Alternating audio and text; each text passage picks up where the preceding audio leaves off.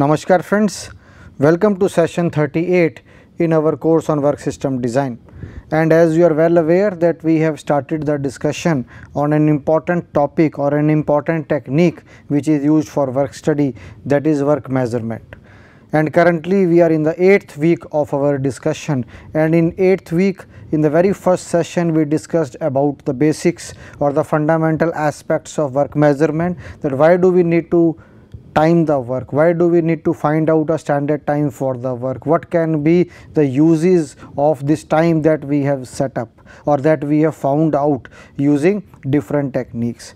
So, we have found out that there is a need to establish a standard time for doing each and every task, each and every operation, and that time is very useful to us for establishing the other decision making in the organization, or for establishing the salaries, or for finding out the tasks to be assigned to a person, or to enter into a contract with our vendors that at what particular moment of time or on what particular date or in which particular month we will be able to deliver the consignment or the agreed upon material.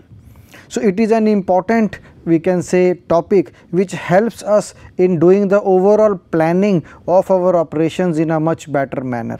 And in work measurement we have seen two sessions. The very first session was related to the utility or the importance of work measurement. In the next session we have seen that what are the various techniques that are used for finding out the standard time for different operations or tasks or elements or jobs. And in that we have seen that there are direct methods of finding out the standard time, as well as there are indirect methods in which we use the previously available data for synthesizing the standard time with the help of different types of motions of the body or the operations that are being done. For example, the total work is divided into 3 or 4 operations. So, what we can do? We can try to look up for the data for these 4 operations, that what type of data is already available with us. Now, whatever is already available, we will take that data, and then for the operations for which the data is not available, we can do the direct observation or direct measurement and then synthesize by adding all the information available and find out the standard time for doing that task. So, in the previous session we have seen different techniques, and on your screen now you can have an idea that what are these techniques. The first one was the time study that we usually do with the help of stopwatch, then the synthetic data technique, work sampling technique in which a operator can time number of workers. He will go to the shop floor at random intervals of time and then he will try to see whether the worker is performing the task or he is idle, and also he or she will see that whether the machine is working or it is in an idle state. So, accordingly then, based on this statistical data that is collected, we are able to find out the standard time. So, we can have a direct measurement using time study, we can use the synthetic data, then work sampling, then predetermined motion time systems like motion time measurement, MTM is given here, and finally the analytical estimation. We have also seen that historical data sometimes is available, can also be used for finding out the standard time for doing the work. Now, these are all 1, 2, 3, 4 and 5 techniques which are used for work measurement. Now, what are the specific application areas for these techniques? We can see the time study is used for short cycle repetitive jobs and widely used for direct work. So, which is important because here in this case we will directly time. Our operator will be told that we are going to note down the time that you are taking for performing this task, and then once the operator starts working we will use a stopwatch to find out how much time he or she is taking to complete the task. So, therefore, the word direct is coming into picture here because we do the direct measurement of the operator. Also, I must tell it is a continuous measurement of the time. So, we will not stop in between as in case of work sampling. In case of work sampling, the worker will the time study analyst will go to the worker and see whether he is working or not working. So, he will not continuously observe the worker using the stopwatch, he will just take a data that whether the worker is working or not working. So, there the measurement is not direct, but in this case where we are using a stopwatch, the measurement is a direct measurement. Whereas The synthetic data can be used for short cycle repetitive jobs. Work sampling can be used for long cycle jobs, because here the person is operating, he is doing his work independently. The time study analyst will go there and try to find out whether he is working or not, and he can do this work sampling on not a single worker, but he can do it for a combination of worker or for a team of workers also. Suppose there are 10 people working on the shop floor, he can go and take the reading for all the 10 workers, that whether how many of them are working, how many of them are idle. Maybe 5 are working, 5 are idle, he will note down worker 1 working, worker 2 idle, worker 3 working. So in that form he can synthesize or he can analyze the data at a later stage. First, the data collection is important. Then work sampling is used for long cycle job as well as for heterogeneous operations. So wherever in case of short cycle repetitive jobs, time study is more relevant. Heterogeneous jobs, work sampling is more relevant. And some of you may be getting confused, maybe that where which method will be used. So we have around 3 weeks of discussion focused on work measurement only. So we will see each one of this technique with the applications in the form of numericals as well as the specific application areas where these techniques can be employed. So today maybe we are just revising what we have covered in the previous session. We have seen that all these techniques can be used to find out the standard time for performing the work. Then the PMTS, that is predetermined motion time system, it is used for manual operations confined to one work center. Similarly, the analytical estimation can be used for short cycle non-repetitive jobs. So synthetic data is used for short cycle repetitive jobs, and analytical estimation is used for short cycle non-repetitive. So this is the major difference, repetitive and non-repetitive. So now depending upon the application, why this slide we are showing here, because target for today is that we want to see the steps involved in work measurement. Now for the steps we have different techniques. So different techniques may have a little variation related to the steps that we follow for establishing the standard time. So here we just want to revise that what are the various techniques, and then when we go forward, when we see the steps involved, maybe we will focus on the most common procedure that is adopted for finding out the standard time, which may be related to more with direct measurement of the operator and finding out the time required by that operator to perform the task. But yes, we have different techniques as listed on your screen which can be used for finding out the standard time.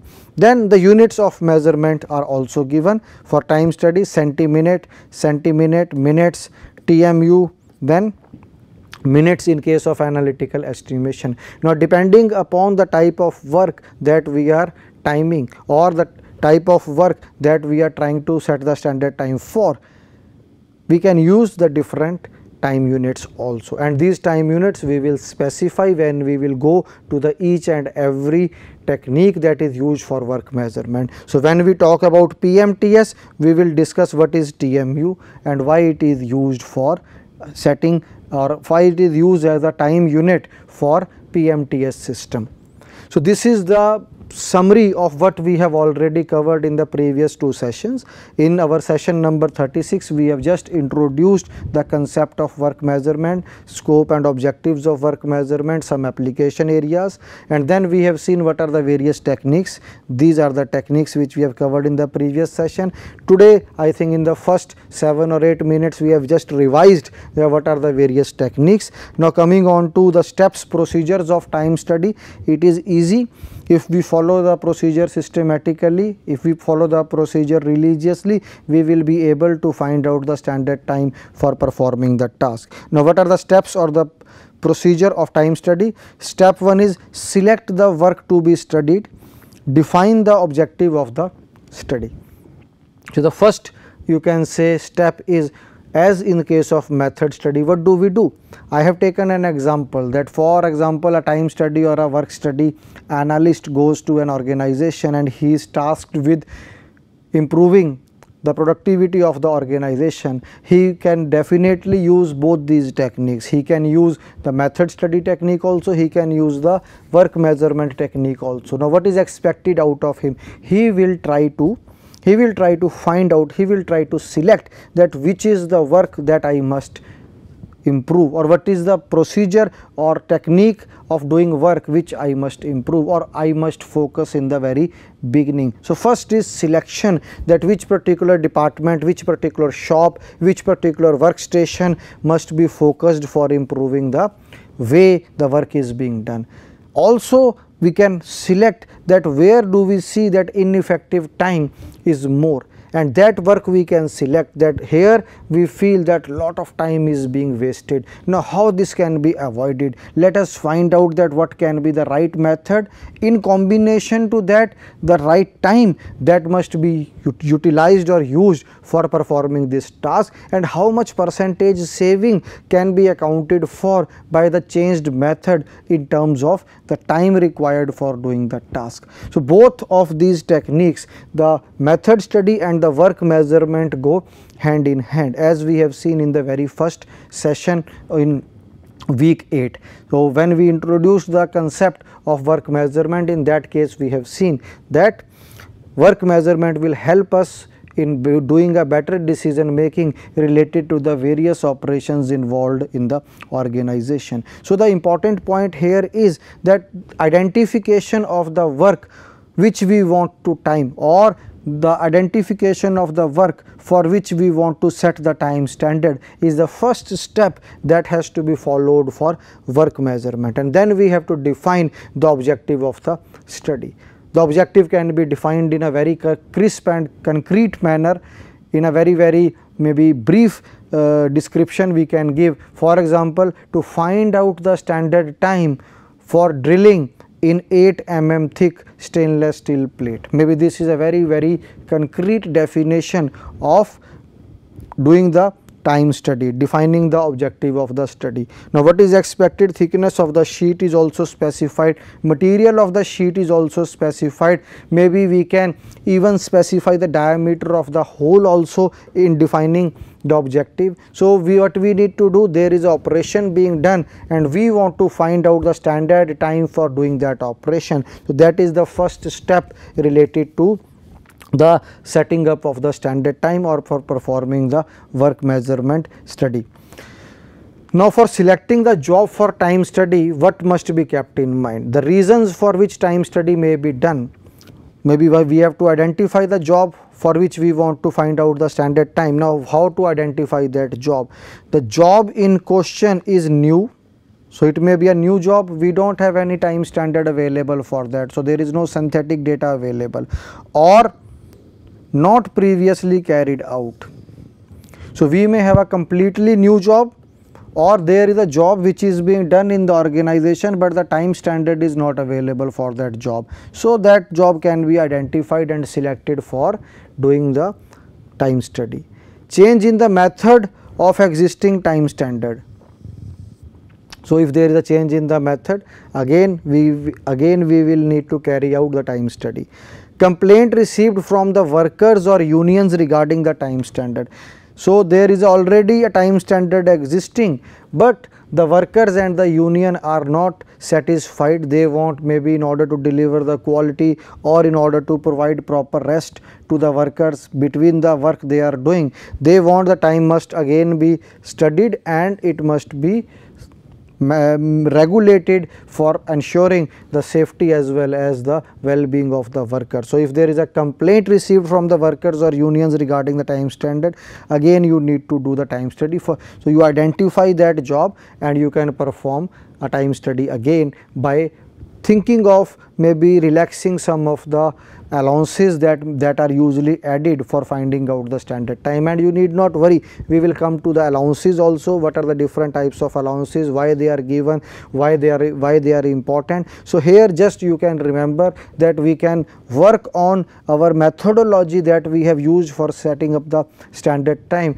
and try to tweak it slightly so that the workers feel well or workers feel satisfied and the unions are also happy and the workers contribute towards the productivity of the organization.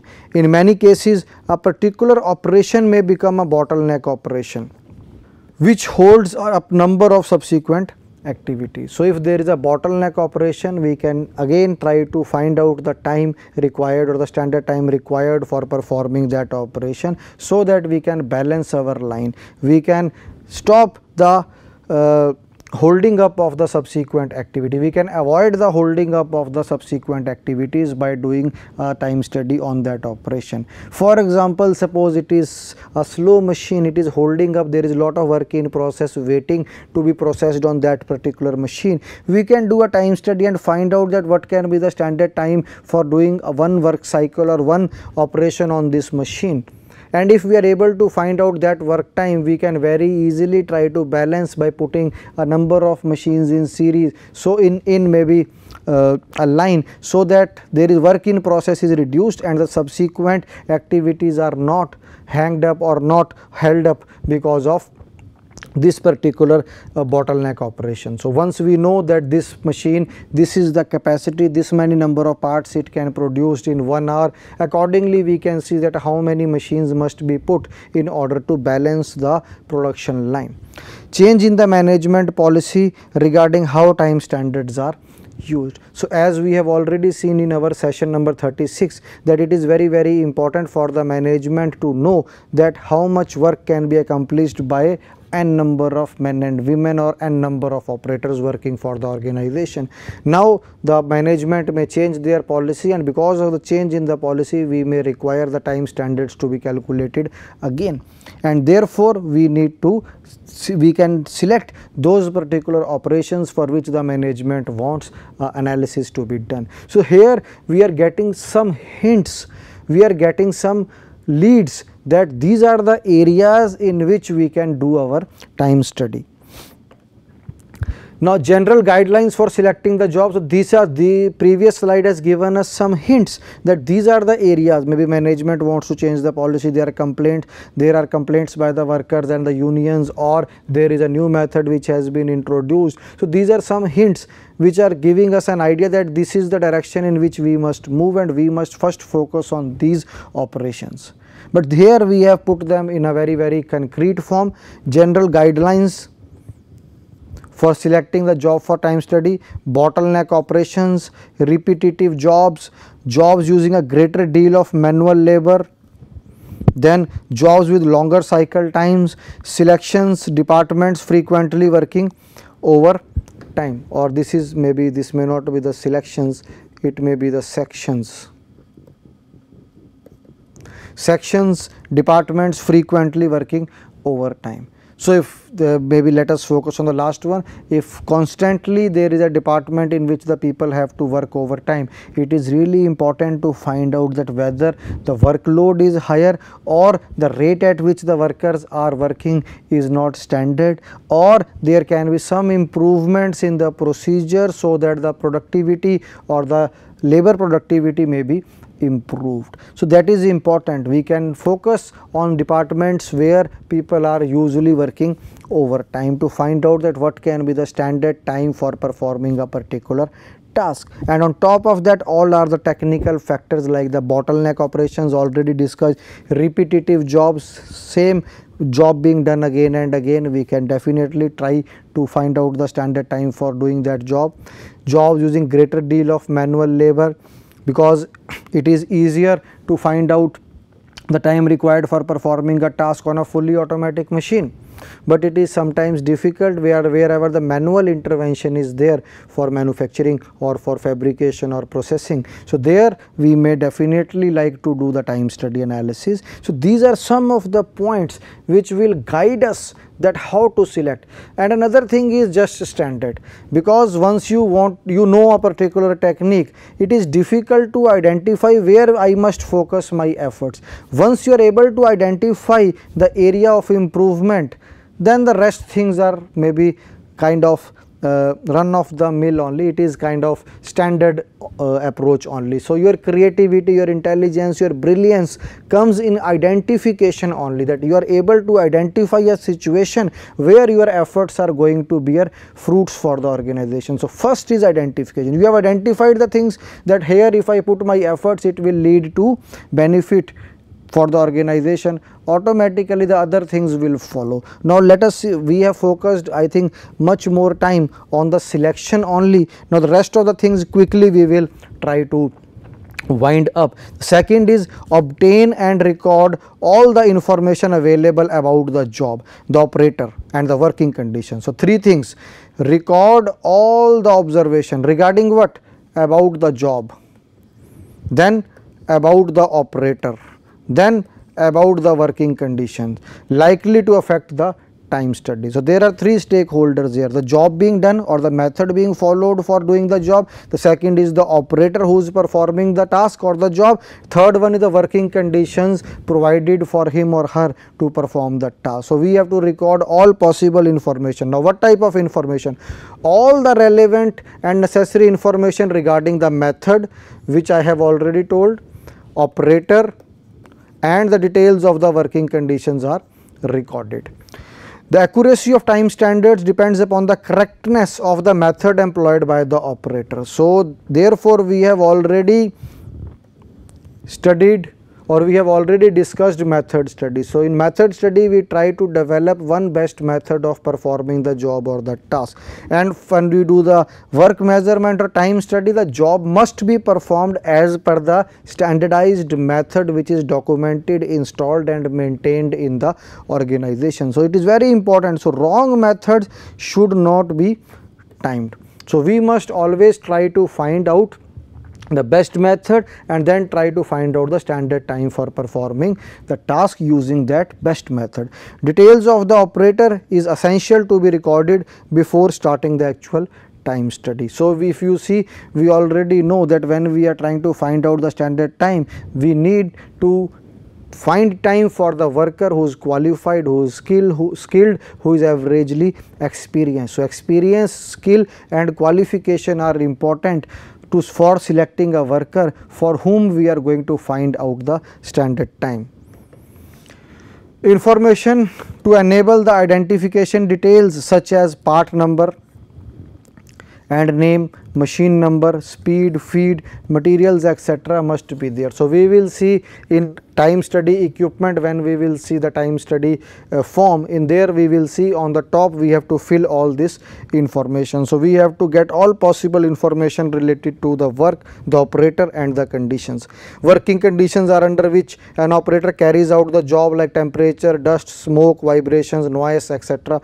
These have to also to be taken into account. Working position such as standing, sitting, bending, weights, handling, protective clothing etc. must also be taken into account. So when we are doing the time study, we must go into all the minutest of detail related to the work, the condition, the operator, the part number, the machine number, all possible information must be recorded.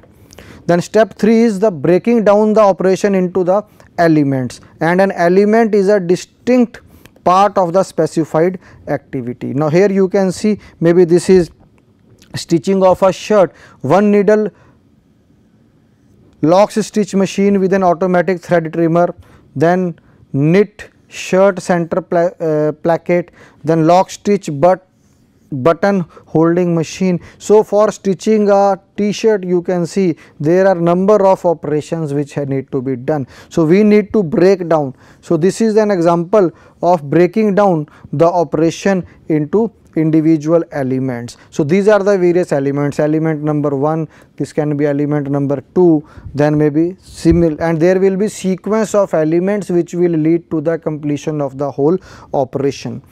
Now breaking the job into element, which we have already seen in the previous with the help of stitching of a shirt or a t-shirt. Once the study person has recorded all the information about the operation and is satisfied that the method being used is the correct one or the best possible in the prevailing circumstances, it is broken down into elements. So this is what we have already covered in the previous slide. Now from here on we move on to breaking down the total operation into the individual elements. Now what are the elements? Element is a distinct part selected for convenience of observation, measurement and analysis. So we break down the overall operation into individual work elements. Now what is the element? Element is a distinct part of the work which is selected for convenience, for which we can easily find out the time. Observation, we can observe it distinctively, and measurement and analysis. So we find it for the convenience of observation. I think I must put one number here. These are the objective: observation, measurement and analysis. So we want to break down the overall operation for the convenience of three things. We must be able to observe it properly, we must be able to record the time, because we will see in our subsequent lectures what are the different types of recording instruments which are used for recording the time. So there has to be a least count for that instrument, and there has to be a breakdown of the operation into the elements, and the element must be such that we are able to record the time for that element using the equipment available with us. So we have to divide the overall work into the individual elements which we can observe, which we can measure and which we can analyze.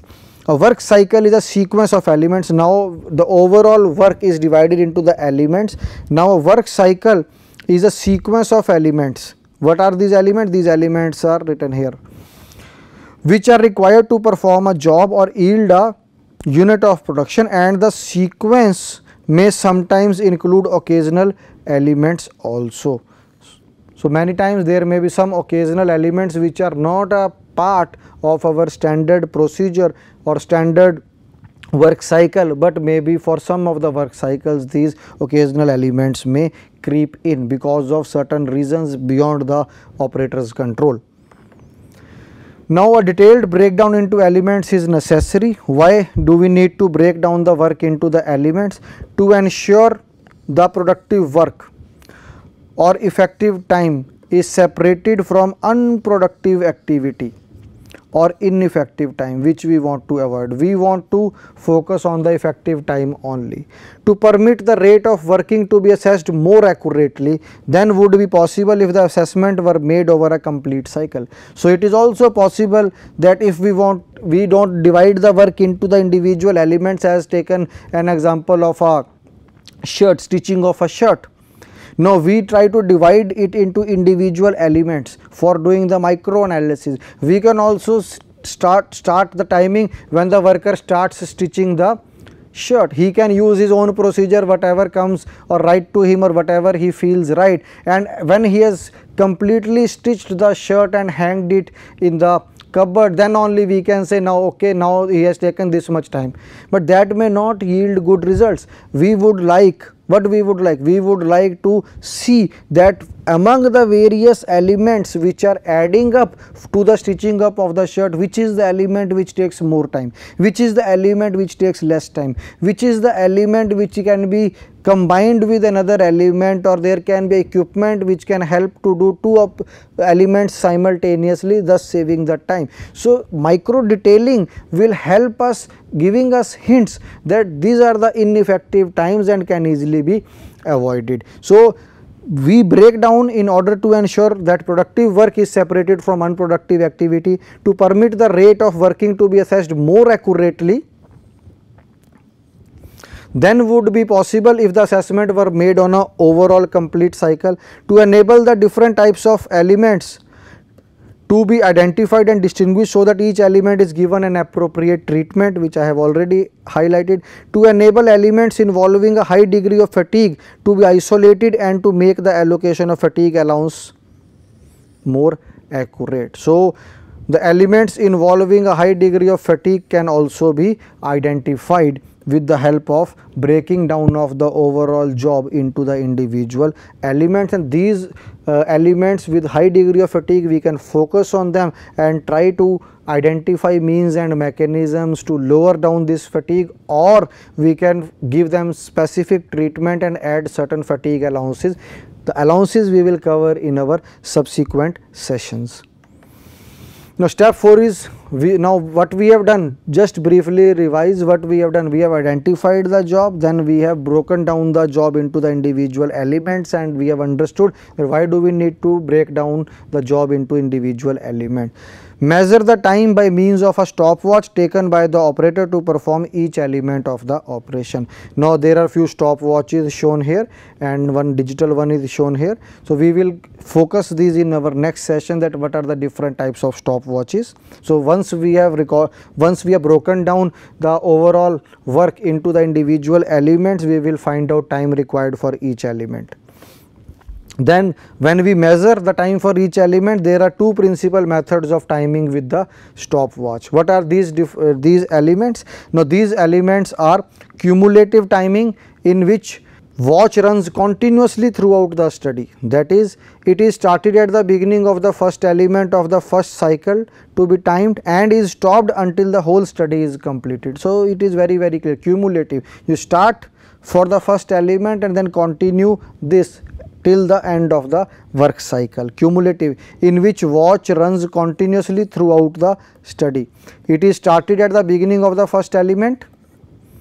So when the first element is starting, you will start your watch of the first cycle. It is not stopped until the whole study is completed. So that is, once you start, it will keep on recording the time. At the end of each element, the watch reading is recorded and individual element times are obtained by successive subtraction from the subtraction after the study is completed. Now for each and every element you can find out the time from the total time that you have recorded. So again I am reading, at the end of each element the watch reading is recorded and individual element times are obtained by successive subtractions after the study is completed. Whereas in flyback timing, the hands of the stopwatch are returned to 0 at end of each element, whereas in previous case cumulative timing is taken. So cumulative timing means that continuously at the start of the first element you will start and then after the end of the work cycle you will stop. But here the hands of the stopwatch are returned to 0 at the end of each element and allowed to start immediately. The time for each element is obtained directly, whereas in case of the cumulative timing we are doing successive subtractions to find out the time for each element, but here it is obtained directly. So with this we close down the today's session. The time is over. I wanted to cover the complete steps involved, but at least we know now by the end of today's session that we are going to record the time directly using a stopwatch. In the next session we will start with the subsequent steps once we have noted down the time for each element using the direct observation, what we can do with this time and how the standard time is found out. So with next session we will also focus on the different types of time study equipment. Thank you.